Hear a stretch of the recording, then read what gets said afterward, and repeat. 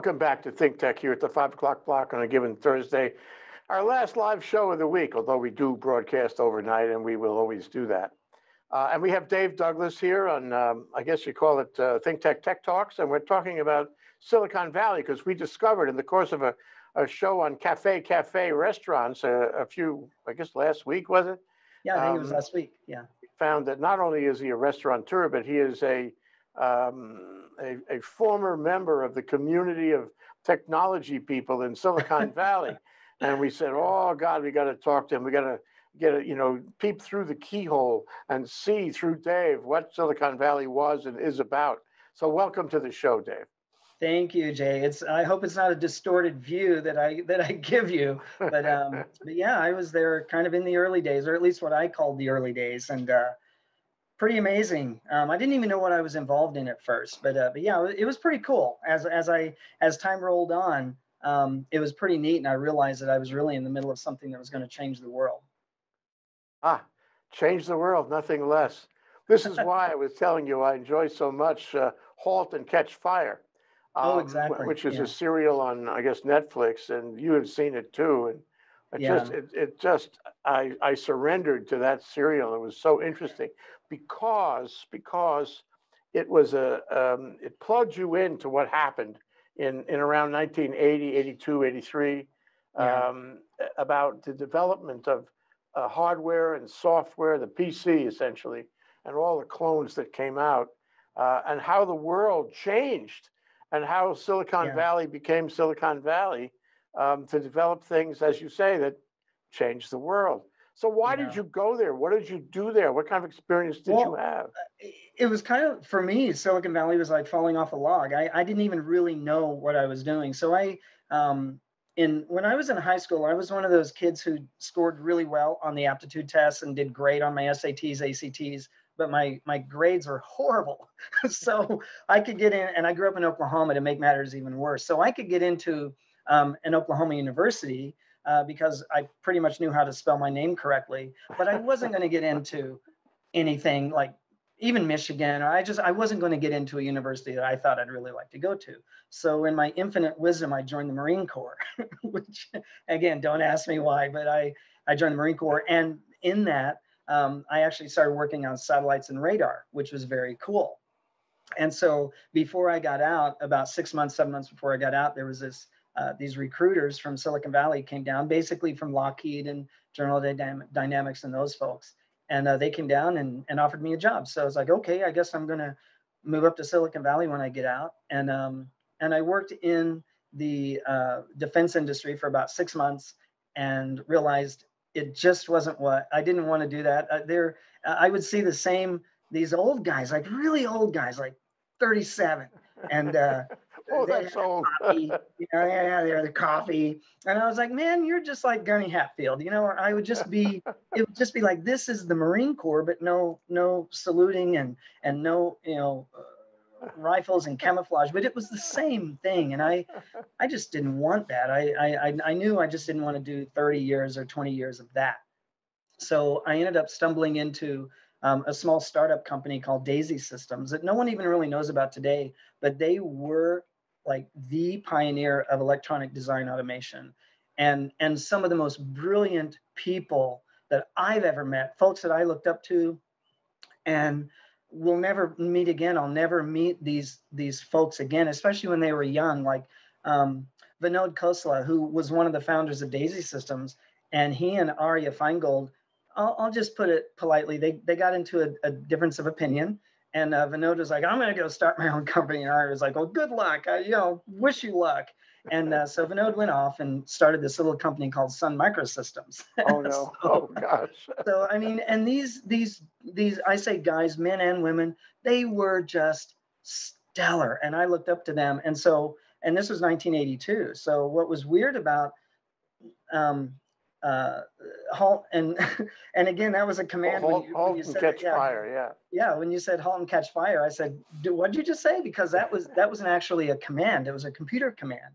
And in the intro of every episode, it kind of shows this chip burning up, and it was more facetious, kind of like a military phrase like snafu, situation normal, all what, or FUBAR.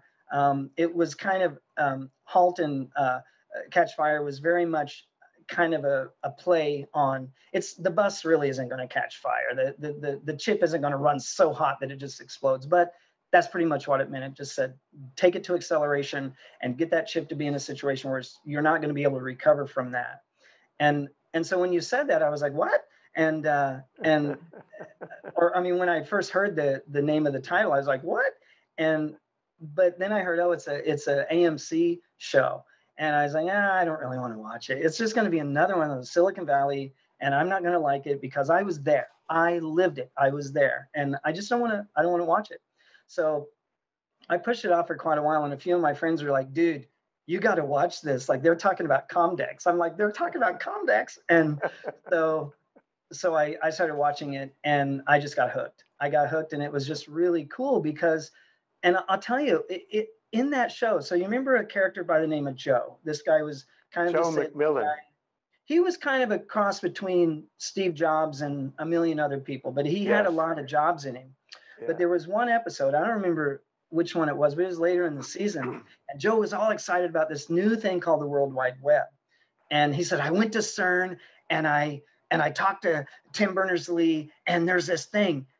And I'm getting goosebumps right now. I got goosebumps because they took that situation and applied it to the character named Joe. That situation happened to a guy I worked for, the president of Pantheon Interactive. His name was Kip Parent. If you look in the Digerati, he's listed as the webmaster in the Digerati. And Kip worked for Silicon Graphics at the time. And he went to CERN and he talked to Tim Berners-Lee and he came back. So they took a piece of history from someone that really happened and applied it to a person in the show. And man, I was like, oh my God, I identified with Joe. And I actually identified with every single character at one point or another throughout my career.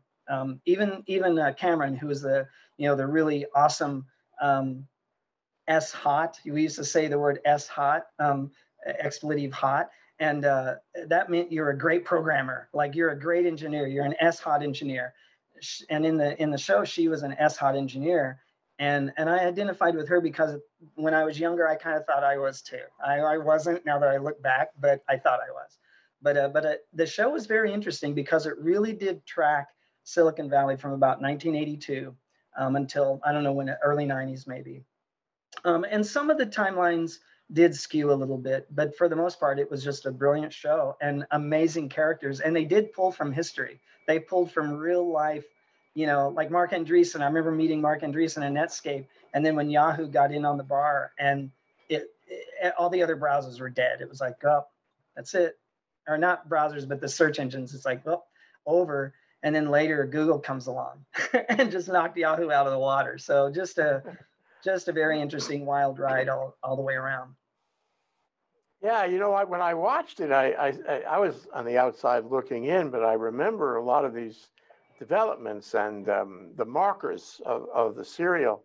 And so, it's just as you say, these may not have been real people, but these were real personalities, and they were real, efforts, real companies, real entrepreneurial activities.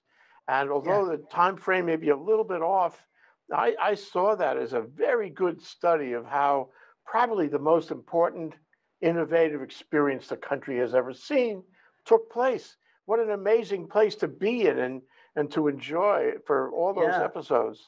I thought it was neat, and not to be elitist or weird or anything, but we actually thought Comdex was like, that's the consumer show. When I was with Daisy Systems, we were in this industry, if you will, or this segment called electronic design automation. And you had Daisy Systems and Mentor Graphics and Valid Logic, and it was called the DMV sector, if you will. And we were total pioneers. So Daisy, engineers from Intel came to Daisy, and they got Daisy was funded by Fred Adler. I don't know if you've ever heard that name, but like a pioneer again in venture capital. And later I was with the company that got funded by Draper Fisher Jorgensen. And so I mean, all these names, I would kind of hear them throughout the series. But Daisy had some amazing folks that came out of Daisy, and amazing companies that were sprung from Daisy systems. So Sun Microsystems, Synoptics, Cadence, all these amazing companies that Xilinx, these companies that came from there. And then you had Silicon Valley, who are now like Silicon Valley icons. And you may or may not know or recognize some of these names, but like Harvey Jones and again Vinod, and just these folks that made a huge impact. And they all came from just this tiny little pioneering company called Daisy. And it was just it was a way cool time. And again, Comdex was really very much more for the consumer, but there was this other conference called DAC or DAC. And DAC was, man, if you went to DAC and it was an IEEE conference, you know, the Electronic Engineering Conference, man, you were cool. Like you were at DAC and you were changing the world, and you're building these computers that were just like allowing the technology sector to just explode. And what we did, Daisy Systems, it actually kind of helped automate creating PCB boards, which sounds really boring, but you could use this layout and it would get things so close and be able to tell like what the heuristics were like in terms of chips that would be made. And Daisy also would allow the time to market to be shortened by not having to go to the foundry and get these wafer chips. So you'd try and create a wafer which would have a ton of chips on it, and then you'd have like an 80% failure rate or 60, and Daisy Systems, by doing this logic that we would apply just to be through the computer, we would do this analysis, and it would bypass a lot of having to go to foundry. And so all of a sudden, after this industry got created, Intel and AMD and all these companies were just exploding these new chips that did things that were crazy chips that you would never imagine, but they could program them and be able to design them and test them and simulate how they're going to work. And just time to market just got cut to a fraction. So it was pretty cool. It was really a neat industry. Well, it sounds like if you're in that industry, you have contact, you're rubbing elbows with a lot of people. You're tracking on the arcs of their careers and their successes and failures. You're tracking on the moves of these little companies, merging, consolidating, failing, whatever it might be. And it was a community, I say was because maybe it still is, a community of individuals who were all like connected and watching each other across the street and trying to learn and sometimes doing dastardly things in order to succeed. Dastardly. You saw that. There was tons of competition. I mean, and like it was loose lips, sink ships. Like, do not ever share an idea, and if you do, it's going to be on a little napkin and you're just writing it out and you wad it up and throw it away. Like you really kept your ideas very much to yourself because you would, and I mean, and with your tight little group. The thing that I think is kind of interesting though, is at the time, I didn't know who these people were going to become. So like when I knew Guy Kawasaki, who was the first evangelist, the main evangelist coming out of Apple, Guy was Guy, he was a cool guy and smart as heck. And I remember seeing him at a conference like 25 years later, and I got a photo with him. I was like, dude, I got to get a photo. It's because before there was a photo at a conference and we were a lot thinner and I think a lot prettier. But it was neat because I had no idea who Guy was going to become. And so just rubbing elbows and meeting people, and later on seeing kind of where they ended up and what they did. And, I think I told you in a prior conversation, I'd met Steve Jobs twice over the course of about 15 years. And his reputation did precede him, and he was very kind of obnoxious is probably the nicest way to say it. So, well, maybe, and that certainly is the Joe McMillan character in it was really funny because Joe McMillan, he was like kind of obviously one of the main characters, and I think he was one of the more developed characters because I did see in Silicon Valley, I saw folks that I knew, venture capital people, engineers. I saw them, and maybe myself too, if I look back, go through a certain level of metamorphosis, kind of a change. And you start getting older and you start getting wiser and you realize maybe you're not quite, the world doesn't revolve around you. and your idea. And so then collaboration starts becoming an important component of moving forward. But when we were young, it was just, stay up all night, eat pizza, and just code, and work. And many a time I pulled all-nighters just to get something out the door. Was that the arc of your career and I suppose your success in Silicon Valley? Were you a coder? Were you working on well, I started projects? out as in the technical side as an engineer, and I actually was in electronic engineering. So I was analog, and everyone was digital. Most people were digital. So I was pretty unique, and there was only a few of us that had a really strong analog background. And one of the first things we worked on that I was really proud to be just even have my hands on it, even if it was a support situation, was this thing called Color Burst, and it was the first in that industry, the first color display graphics board that displayed color, because it used to be green on a black screen. So, Well, I remember, color, yeah. wow, like this is so amazing. So it's pretty cool. So what kind of traits did it take, to succeed? It seems like, you have to work hard. You have to have ideas. You have to have a lot of ideas. That was clear in the series. You have to have an Sure. idea every day. It has to be a remarkable idea. And as Yeah. things get more complex, as the companies get more ambitious and larger, I suppose, and better funded, just one, as you said, one individual with one idea wasn't enough.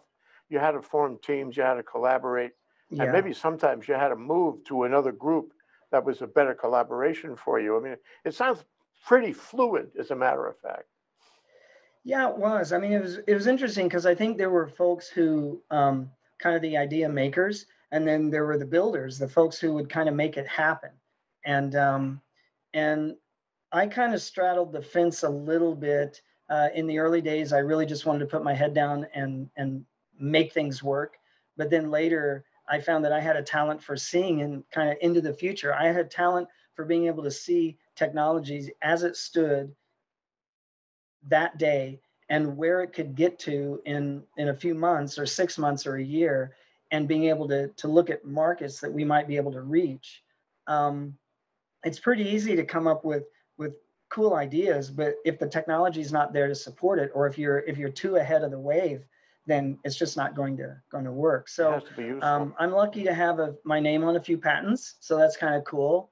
um, and I hit a lot. I was in a lot of different industries with regard to technology. um, but I think starting out in the electronic design automation, like that gave a lot of credibility. It's like, oh wow, you were there. So the compact folks, if we go back to the show, is the basically the show in the very first season was about compact. If you know compact computers, it was Sure. basically that was the company. They never really said it, but the compact was coming out with this lunchbox or toolbox looking computer, which was just the coolest thing in the world. I mean, my gosh, to have a computer that was the size of a toolbox or a tackle box, and be able to literally pick it up and walk it somewhere and plug it in was unbelievably cool. And so the show was really about Compaq and what they were doing out of Texas, and then it ended up migrating to what I call the proper Silicon Valley. But it was interesting because these folks would have ideas and they would be cutting edge, but if you couldn't get it to market, then all was lost. And so I kind of what I realized was my talent really lied in being able to see a market and be able to see it and take whatever technology we have and be able to tweak it and turn it and twist it and modify it a little bit and get it into that market. And that's really kind of how I ended up. I was a strategy guy. I'd been CEO a few times and was with a couple of companies that went public, and sold a few companies myself that I had started. But the last real job I had was I was head of global strategy for a development company, and we worked with the likes of British Airways and American Airlines and General Electric and Johnson Johnson, and all these huge companies. But it was very much from a strategy perspective. How do they take their and a little bit of change management, but how do they take their existing operations and integrate those into a connected world? So yeah, so that's kind of where it went. But I'm glad I had that engineering background, because if I was either selling something, an idea, or even a product, I would be able to speak with conviction and credibility, and there was no BS involved. And I would sometimes even tell folks, we just can't do what you need. You may want to go talk to this other company, and then it would be our big competitor. And but what I would do, it would seem like I'm just saying, gosh, we For can't that, do what we need. I understand. I'm sorry. So I think I talked over you. No, that's okay. I'm just following you so carefully because this is like confirming my expectations about how things Yeah. went there. And it sounds like, Well, yes, you could not have done all that stuff if you hadn't started with hands-on engineering. And then, yeah. you learn about the business grows around you. Yeah. You meet others, you understand marketing and development, you understand personnel, you Hmm. understand venture capital, you understand management, and before you know it, you're a global strategy guy. What Right. an incredible arc that is. But it strikes me that what you haven't mentioned is the importance of being able to articulate exactly what the technology is, exactly what the mission is, exactly what the global strategy is, and also human relations, personal relations. You have to Uh-huh. have that too. And whether Right. you have it at the beginning or you develop it along the way, you really have to have it over time to Right. succeed in Silicon Valley. Am I right? I think so. And I'll tell you just a short story. And again, I know I'm talking a lot, so I apologize. I'm kind of carrying too much of this conversation. But this was early on at Daisy Systems. I was about 23, and one of the folks over in marketing who I really looked up to. I mean, I just looked up to this guy, and he said, "Dave, have you ever considered getting into sales and marketing?" I said, "No, I don't like those people." And then I realized he was like a VP, and I said, "But I like you. I don't mean that. I don't mean I don't like you." But I really didn't. I just did not. I had an aversion to the marketing folks and the sales folks, because they didn't really know what they were doing, and they weren't really engineers. But later I realized that you can have a great product and great engineering, and if you can't market it, you're going to die. You can have a quasi okay product, and if you market the hell out of it, you're going to be super successful. So I started realizing that it really does come down to being able to get that product to market. But they had asked if I wanted to go to Japan and speak about a product that we had just developed called the Logician. And I thought, oh my gosh, this is going to be so cool. We're going to go to Tokyo. So I'm on a plane and get over there, and I'm speaking not to a huge group, but about 150 people. And I'm thinking that I really want to fit in, I really want to. So I practice how to say, good morning, my name is Dave Douglas, and so is going to translate for me. And so I worked on it and worked on it and worked on it. Basically what I said when I when I threw it out there was, hello, my name is Dave Douglas, and I'm going to go do unagi with this chick.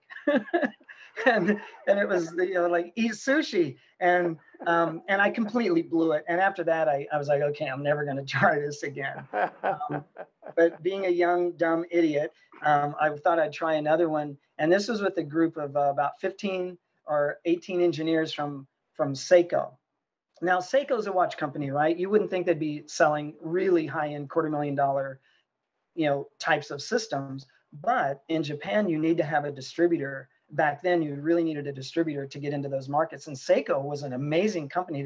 They did all sorts of stuff. They didn't just make watches. So anyway, they were our distributor. We had about 18 engineers, and I was going to be talking about the product and what it did. And it just so happened that back then, when you flip on a switch, especially of a really heavy duty computing system, it goes through its post and it does this and it checks the memory and it checks the drive. And so you hear all these tests going on before anything fires up on the screen. And you would hear beep, boop, beep, doot, and you'd hear all these different sounds. And so I told the same translator who I had messed up with in the larger discussion that I had earlier the day before. I said, okay, so we're basically just translate everything I say right when I say it. And so she's like, oh, okay, Mr. Douglas-san. So I was like, okay, great. So the engineers are there, and I flip the switch. Now I know how many seconds it's going to take for it to complete post. It's going to be about 30 or 40 seconds, something like that. So I said, hello, my name is Dave Douglas. And then I look at her and she goes, da, da, da, da, da. And then I said, I'd like to introduce you to R2-D2. Now, Star Wars was huge back then. Star Wars was like really cool. What, had come out in 78, Jay? I can't remember, but 77, Sounds right. Somewhere. So where everybody knew, everyone around the world knew Star Wars, and everybody thought R2-D2 was like the coolest little robot in the world. And the logician happened to be kind of rounded. So I said, I'd like to introduce you to R2-D2. And then she looks at me and I said, R2-D2. Again, I just kind of smiled at her, and she goes, da da da da da da da, R2-D2. And after she said that, the logician, like on cue, just went beep, and started making these noises. Oh, and perfect. The engineers thought it was magic. They were talking to each other and just battling back and forth. So it was pretty cool. Pretty cool. Yeah, just kind of silliness, but yeah, they just actually as easily though it could have failed, I suppose. Well, yeah, but see, that's one of the problems too. I think I always swung for the fence, and I never really hit a home run, but I always swung for the fence. And I got to say, Silicon Valley for me at the time was just it was a great situation because it allowed me to swing for the fence. Well, that goes to a question I wanted to ask you, which we touched on actually in the Cafe restaurant show a couple of weeks right. ago. Yeah. And that is Silicon Valley has changed. And I wanted to ask you about the change. I mean, you describe pretty much what's in Halt and Catch Fire. You describe this incredible adventure experience.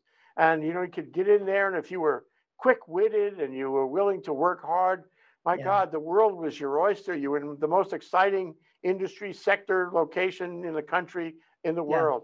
Now it's different, isn't it? What's the change? I think it is different. I think what happened was Silicon Valley became mainstream, to be perfectly frank. There was a time when a lot of people didn't really know of Silicon Valley, didn't even know where it was, what it was. And it had the ability to operate under a cloak of secrecy. Skunkworks could easily be going on that no one would even know about.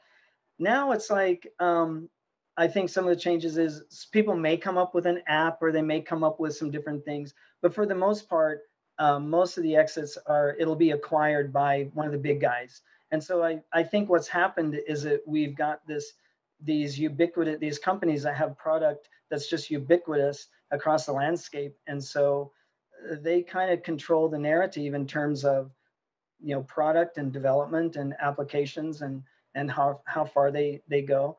I also think, and this isn't to beat Google up at all, Google is an amazing company, has been an amazing company, but I can remember when the mantra for Google was, don't be evil, don't be evil. Well, funny enough, a lot of people kind of think Google's like, they've got their hands in everything, and they know, when I'm going to eat a Big Mac. And, so some people feel like Google's really kind of moved beyond and has their finger in the pie. But one of the things that I noticed early on, and I really didn't like it that much about Google, was that they never completed a product. They would develop a product and they would get it out the door, and their system of being able to get something out the door and iterate, get feedback, and make modifications, and then improve it and improve it and improve it.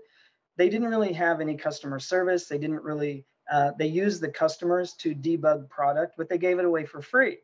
So what it did was it kind of, and this is my own version of the story. I could be so far off and so wrong. And if anyone disagrees with me, I would agree that they should probably disagree with me. But it seems like we created this generation of folks who were perfectly happy with stuff that didn't really work that well because it was free. And that disappointed me, because I remember back when I was a kid, we would build product that it was focused, it was targeted, the usability was taken care of, and it was really something that like I say, changed the world. It would really be amazing. Like the iPhone really did change the world, and it was an amazing product. I mean, amazing. And did it have some shortcomings? Yes. But at the end of the day, And I think that was kind of the end of the glory years in terms of product going out the door. And now we see a lot of product that's kind of thrown together, and they got to get it out really fast. And so I think a lot of things have changed in terms of culture and just the ability to create product, create new um, technologies, and be able to have, as a small company, go public and stay that small company. You just can't hardly do that anymore. Yeah. So your experience, the experience you had, you could not have that now. Am I right? I don't think so. I think it's different, but I'm sure it's great. I'm sure it's great for the folks who are there, because, I was talking to someone a few months back, and I said that I have this theory that it doesn't matter if you're working for Jiffy Lube or if you're working for Google. Um, the years between 18 and 24 or 25 are probably some of the most amazing years of your entire life, because everything's new. You're either going to college, or you're going to work, or you're in the military, but it's just, life is new, and you're an adult, and every single thing you do is amazing. So I'm sure that the folks who are in Silicon Valley right now would argue with me, and that's great. That they should say, "Hey, you're just an old guy. It's all over for you. That those times are over." And and I would just smile back and say, "Yeah, maybe they're over, but I lived them, and they were pretty amazing." Yeah, So and made some history. So, yeah, but there's a whole thing about a career path, and ultimately you kind of graduate somehow. I'm yeah. sure a lot of the successful entrepreneurs, engineers in Silicon Valley got to be venture capitalists. With their own experience, their own money, and so forth. Yeah, they did. Like Harvey Jones is a great example. He was one of the founders of Daisy, and he started his own firm. And there's a lot of folks that became angel investors, where they would take a project and just put in their own personal money. Others actually, Vinod actually started his own fund.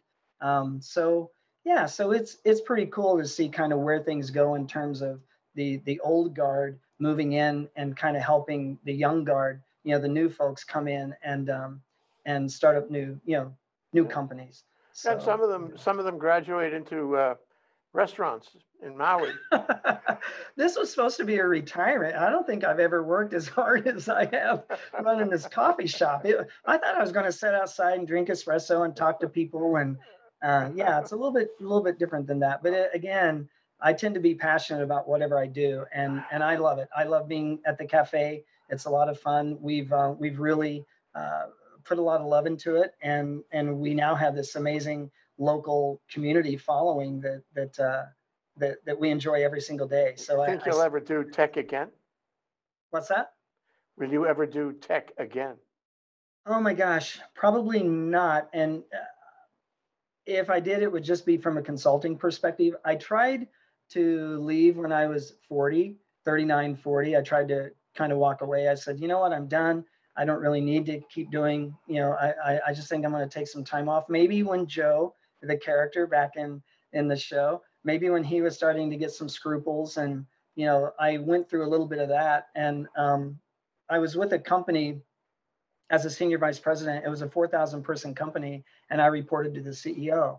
And there was a merger that took place, and I was going to lose about half of my reports. And I had a few VPs underneath me, and I just didn't want to go through that. And they wanted me to move to New York, and I just didn't want to go through that process.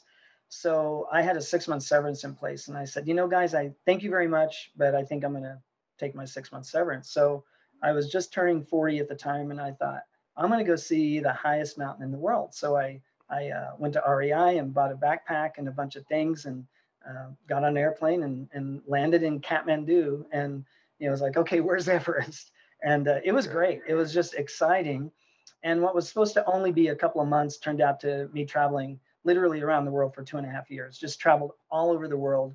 No rhyme or reason. It wasn't like I went to went to Nepal, then went to Bhutan, and then went over to India, and then maybe worked my way down to Thailand, and Thailand to Cambodia. I didn't do that. I went to Nepal, then to Thailand, then to Spain, then to London, then down to Cambodia, then over to Wow, Argentina, and what a it was trip! just it was awesome. And then I'd go back home and see the family for Christmas.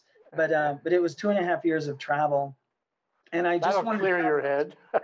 It did, but I just wanted to go until I got tired, until I just didn't want to travel anymore. And it did take about 2.5 years, and one of the greatest times of my life. I'm But then sure. when I went back, I was doing some consulting, and I was just going to kind of dip my toe into it. And but next thing I knew, I was full tilt, and I think I was in Hamburg or somewhere, and I was like, oh my God, I'm back, going full tilt. My hair's on fire, and I'm just go. And so I kind of came to the conclusion that I was going to move to the middle of the Pacific, and so they can't get me here.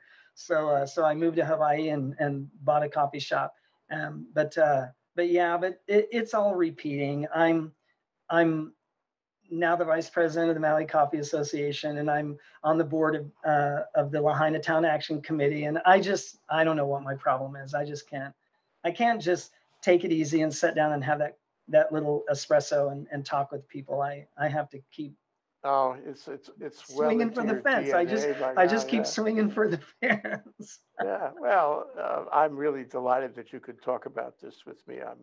It's a great conversation. I'm just tickled pink. Well, Let it me was ask fun. you You one took me last down memory question. lane. Yeah. Well, there's a lot there. But let me ask you one last question, Dave. Yeah. Since John Burns, the governor who was early in the, I guess the 60s after statehood, and every Mm-hmm. governor thereafter, there's Mm-hmm. always been this aspiration to diversify the economy away from tourism Yeah. uh, and restaurants, I might add. Um, Right. but and diversification is another word, a euphemistic word for technology, right? Oh, it's always Sure. been the case. And as Yeah. we see agriculture go down, decline. It's really quite declined now. Yeah. Um, People look longingly at the possibilities they never took advantage of, and we never did establish a tech sector. So my Yeah. question to you is, given all that experience and given what you learned there and what you thought about while you're traveling around, looking back at the heyday of your avocation, do you think that Hawaii has a chance, even a remote chance, of establishing a kind of junior Silicon Valley? It's interesting You you can asked say that. no if you want. It's interesting you asked that. I believe that if Hawaii chooses to accept the baton, Hawaii has a destiny in technology. But it's up to Hawaii. It's up to Hawaii and the people of Hawaii, because the silver lining around COVID is that, you know what, we can work remotely.